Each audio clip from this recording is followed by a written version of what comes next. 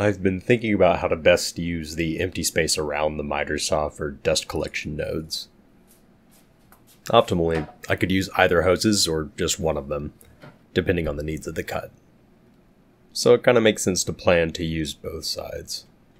It's just that the miter saw is comprised mostly of weird shapes and moving parts.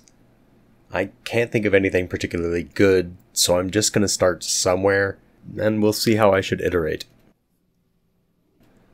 There's a small metal hump with nothing inside of it in front of the secondary rotation axis.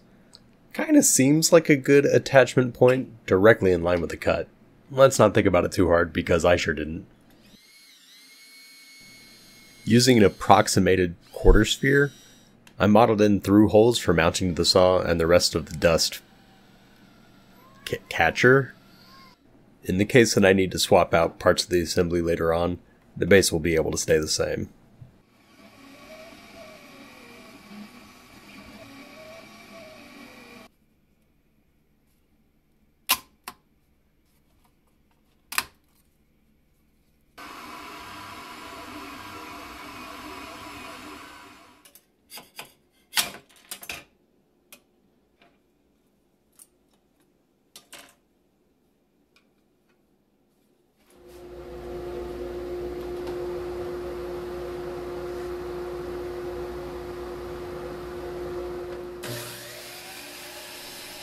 Seemed to help quite a bit, but a lot of material was bouncing off of it.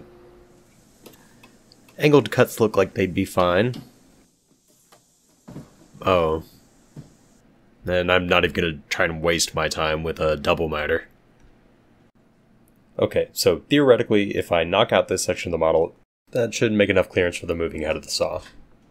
So of course I completely redesigned it from the ground up. Yeah, there was already a small bracket on the side for the old dust sack. I honestly don't know why I didn't use this in the first place. Center support lost adhesion and started moving around, so I had to do a bit of mid-print surgery. There was also a pause in the print to inset these nuts.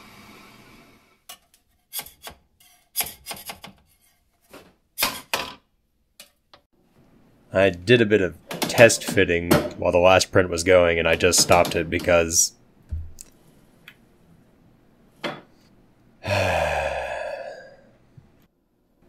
there's also two other clearance issues around the chopping motion of the saw.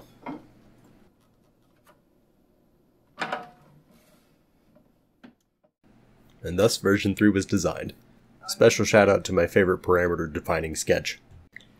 I took some rough measurements of all the moving parts and stationary components below the hinge, and then put in a few additional millimeters of clearance. So long as nothing crosses into that zone in the design, should be good.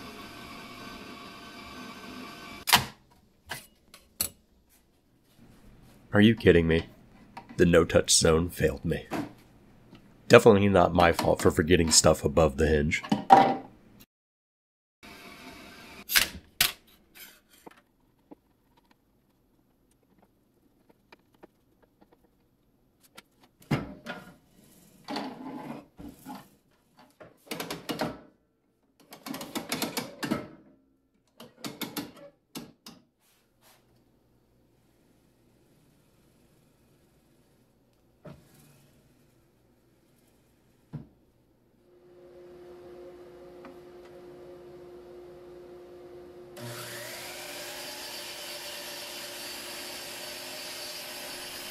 That was significantly better, but I'm cutting my losses. I've already sunk a lot of plastic into this, and the design is probably going to break or get in the way when I try to cut something thick. In the future, I might use this model as a jumping off point for something with a flexible lower section. Hopefully other necessary changes will become apparent with use. So yeah, that's how bad I am at product design. It took 4 good iterations, and I don't think it's quite there yet, but it's functional.